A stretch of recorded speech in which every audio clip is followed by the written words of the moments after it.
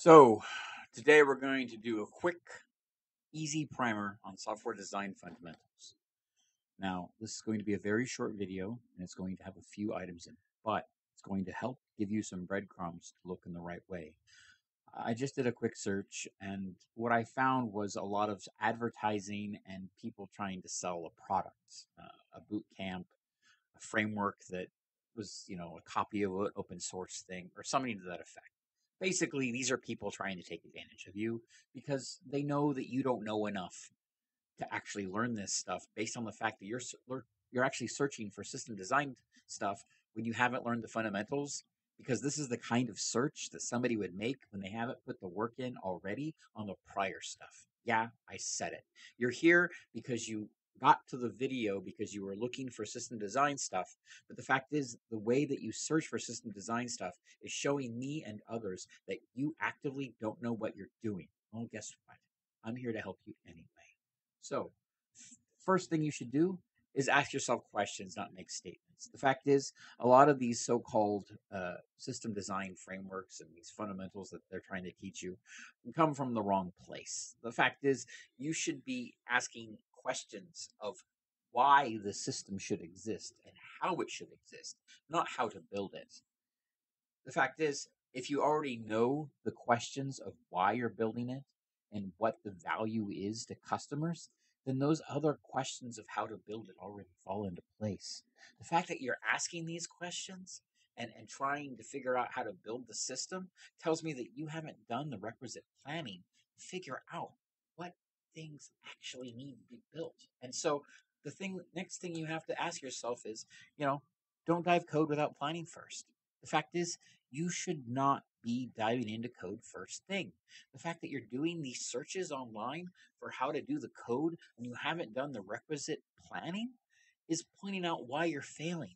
The fact is, if you're a software development engineer or an architect of any kind, your job is not just to write code. It's also to plan things out and create a plan so that you don't fail. Because remember, if you fail to plan, you plan to fail.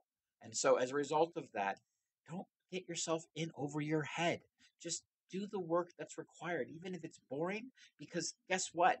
When things are stable and boring, those are the best days that a software development engineer can have, because that means you didn't make a mistake. You didn't mess up. You don't have a system that's down. You don't have a customer that's angry. Okay? It means you did your job. So do your job. Okay? Now, that means you got to spend the first third of your time planning. Okay? First third of your time planning. Now, your business, your program management, whatever, those people are probably doing a lot of planning before it adds up to your plate if you're a more junior person. And so as a result of this, you're not going to see all that planning, which means you're not going to benefit from it. So you need to talk to these people. You need to get all that data in your head. You need to understand the customer, because that's what's going to drive everything else. You need to understand the people that are actually going to be using your software, because if you can do that, all these other questions will just fall into place, because your job is to provide value to the customer. It's not about having the system not be used by anybody. And if humans aren't using this system, then what value do you actually provide? Okay. This means you need to go through the entire system. You need to make sure you use the software development lifecycle. And you need to make sure that you actually understand it. If you don't, go learn that. Okay? That also means that you need to understand the basics. Trying to design a big, complicated system without learning the fundamentals first is exactly what got you to this video. The algorithm said, wait, this person's looking for something more advanced. Maybe they don't know it. So we're going to give them Dwayne's video because he talks about the basics and will set them up for success. So here I am. Here you are. Listen to me. Okay? Learn about dry and solid. If you don't know what these are, you're going to fail. These are not just things that you learn as a software development engineer. They are concepts that will help you manage complexity and be more successful in the future.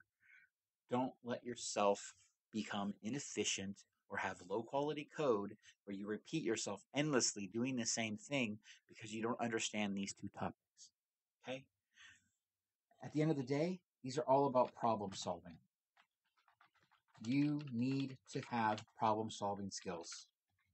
Okay? These are the things that you learn as a software development engineer. Because at the end of the day, you're just communicating with the world, writing code in the language of the business's choice, whether it's C Sharp, Java, Python, whatever. You are translating the English problem into a software solution. Okay?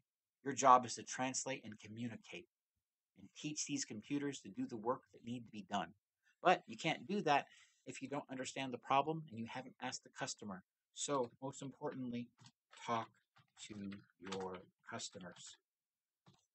The business can have their own ideas, and that's fine. You should be aligned with the business goals. The fact is, if you don't understand how people are going to judge this system or why they need this system or the pain that this system kills, you're not going to be fully aligned to the business goals and you're not going to be able to make your customers happy. So do that. Talk to your customers because software was built to be used by humans. And if nobody's using your software, what value is it? Fact is, there are so many industry standards that we could go into here in this short little video, and it would take forever. But the fact is, unless you're willing to put the work in and learn some of the basics first, they're not going to be useful to you. So take some of the concepts in this video, learn what you can. Remember, like and subscribe, ring the bell so I can help you more.